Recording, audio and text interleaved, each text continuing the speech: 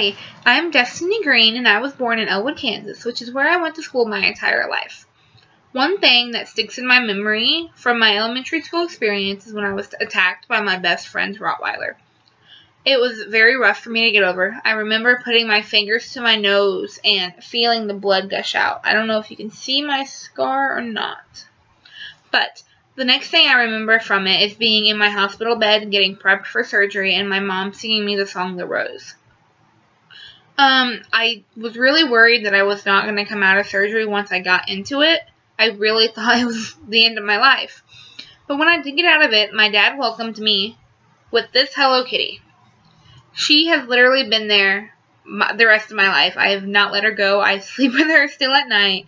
And she got me through that surgery. She got me through the recovery, and I took her with me everywhere I went. That's really all there is to say about it.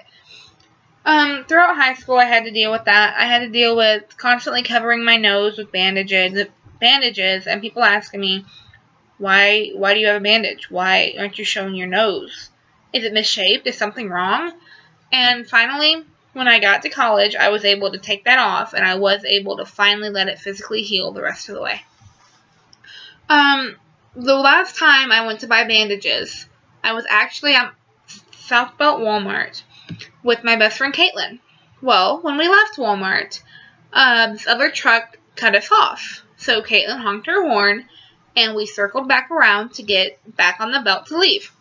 Well, this truck started to follow us. So Caitlin watched him in his rearview mirror as I sat in the passenger seat. And when she looked back, he was holding his gun in the air. So Caitlin's like, call the cops. So I called my mom, and my best friend, who was in the back of the truck, called the police, and this truck followed us all the way home. Well, where I personally live, we live by this park. Well, we turned into the park to go around, and the truck turned at the next corner and followed us the rest of the way home. Once I got home, I called my mom, and I told her what was going on, and she decided to come to Highland, and she stayed with us that night. That was a very, very rough time. Like, I don't know what I would have done if my mother would not have been there that night. I did not sleep. And when I did fall asleep, I had nightmares. And I was right back awake. I ended up having to go back to the doctor. And when I did, I saw a therapist. And my therapist did diagnose me with post-traumatic stress disorder. She put me on an anxiety pill. And I still take this pill. But it has helped me calm down and level me out. I do still have frequent panic attacks, but I have grown to know how to take control of them and how to be able to do what I need to do when one does hit. But honestly, if it wasn't for the people in this picture frame, I wouldn't have been able to get through it. These people were literally my backbone. This one right here is Caitlin. She was in it with me. But like I said, these people were my backbone. I could not have gotten through it without them. Now, today, I am a sophomore at Highland Community College. I'm about to graduate with my Associates in Science in a couple weeks, actually. Then, I want to continue my education somewhere with a good nursing school. I was pretty set on Wichita, but I haven't necessarily made up my mind. Right now, I'm really, really, really looking into KU. They have an amazing nursing program, and I would be honored to be able to be a part of it.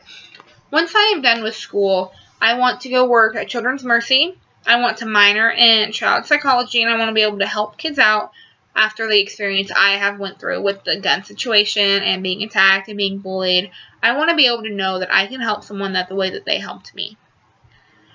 And in conclusion, I want my life to finally start looking like it needs to look like. And it is. I am so happy with where I am going and how I'm going to get there. Thanks, and have a good day.